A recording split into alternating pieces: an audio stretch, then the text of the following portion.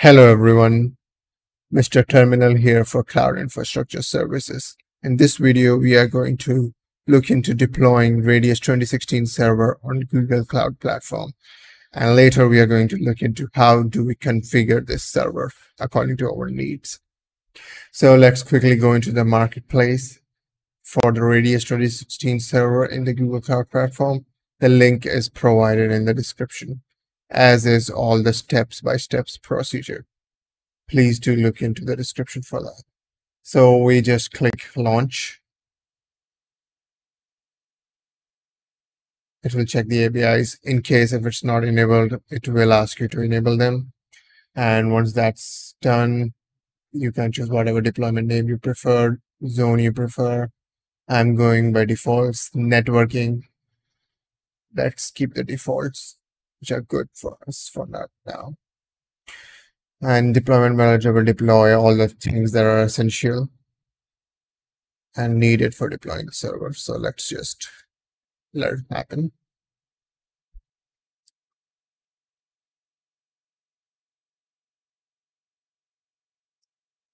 So these firewall ports are needed to be allowed: 181.2.168.45, 181.3, and 1.646 UDP, all of them.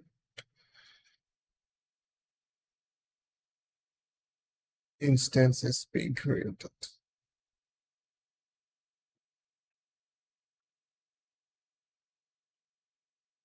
Great, it has been deployed. So let's go to our instance.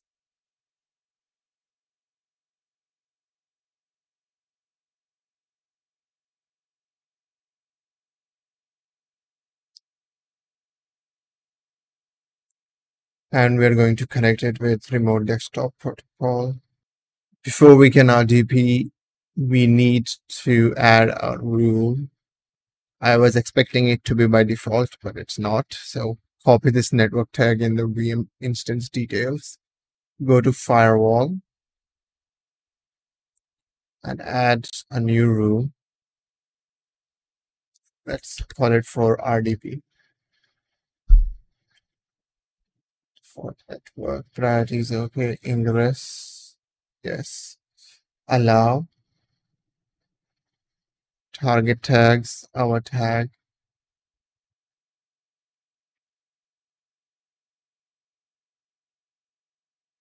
That is fine.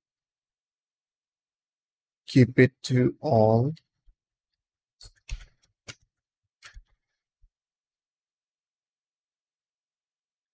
Protocols. We want to allow TCP 3389.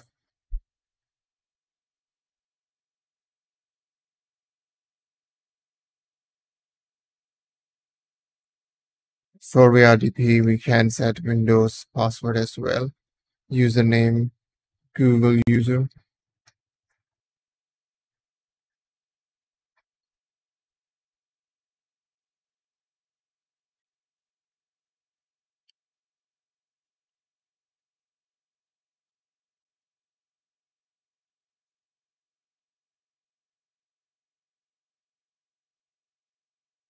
Copy the password, and that's it.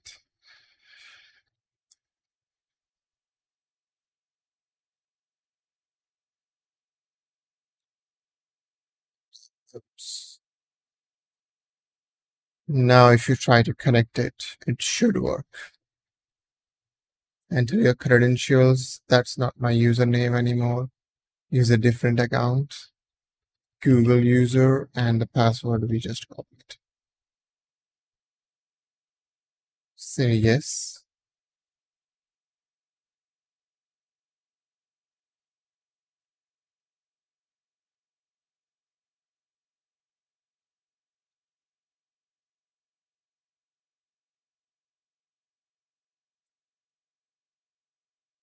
And yeah, your Windows should boot up.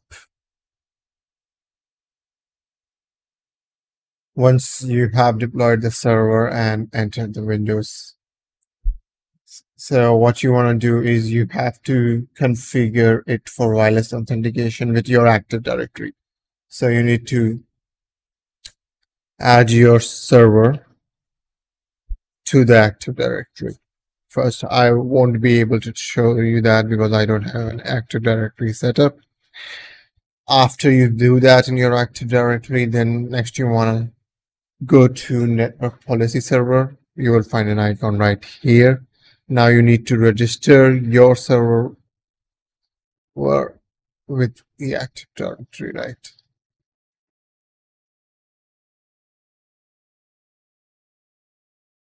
Here you go, right click this and register server in Active Directory. It's grayed out for me because I do not have an Active Directory set up.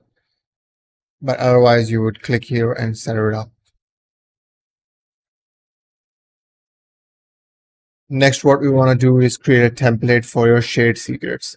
All of the Radius clients that will authenticate with the server will need this shared secret so they can authenticate. So this is very crucial. In the long run, it is easier to create a template with this and to save entering it on each Radius client we set up. What we're going to do is expand the templates management and right click on the new shared secrets. Here we can go with any template name.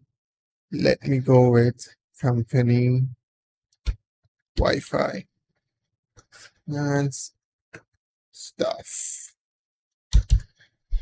Let's generate this and let me create a new text document to save this. Generate, copy this. We need this for later purposes, that's why it's better to save this. Once it's saved, we can go for OK. And your secret is saved. Next, under the Radius clients and servers, you want to add a new client. And here we are going to copy that shared secret.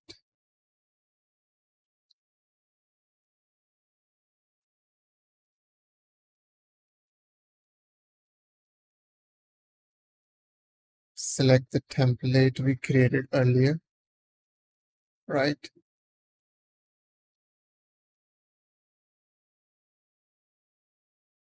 Let's name it PAP conference. Address or IP, let's go for 192.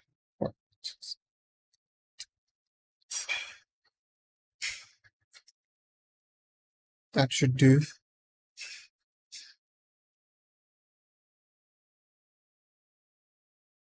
And okay, we have our client set up. Repeat this process for as many as client you want. Now that all the Radius clients are set up, let's assume that I only set up one. We need to set up the access policy. But first you need to make sure you have a certificate in the local computer store. Now you need to add a trusted certificate to the network policy server. So there are 3 ways to do that: acquire a certificate from a trusted certificate authority, implement a public infrastructure and generate a certificate, or generate a self-signed certificate and turn off client server validation. But this is very insecure way of doing it.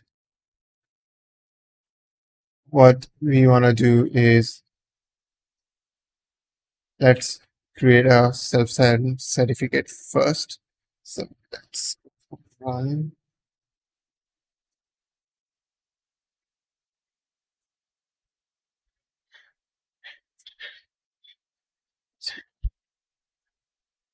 PowerShell.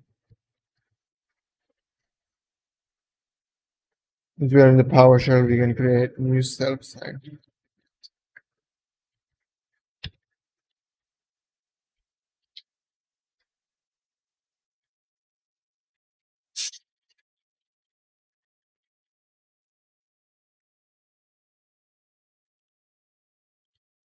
fssh.local and certificate for location be anywhere you want. Let's go for local name.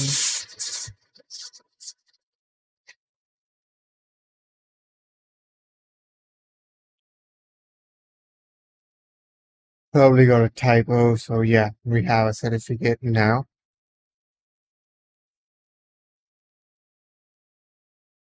Once you have the certificate, you can go to run again. And here go for MMC, Control plus M. Here go to certificates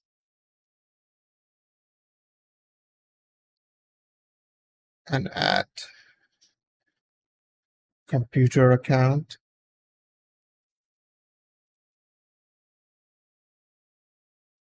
Next, and then finish.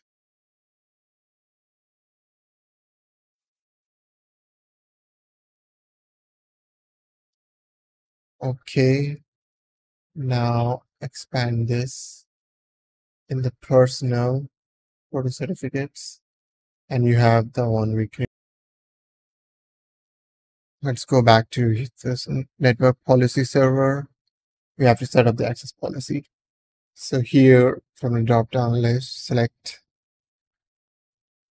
wireless server and wireless or wired connections, configure 802.1x. Here you're going to select secure wireless connection, and let's name it company Wi-Fi staff. Right, that should do.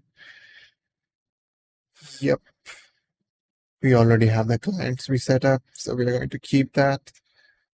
Next, and yeah, this is the one you want to pick.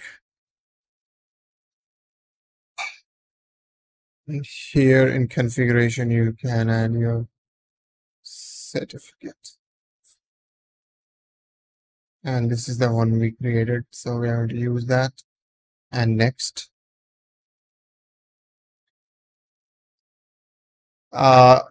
user groups are, you can specify which domain groups will be given access to the wireless network.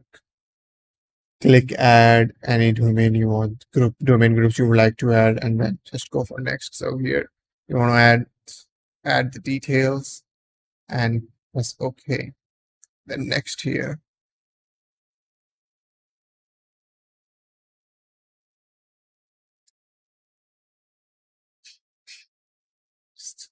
And that's it.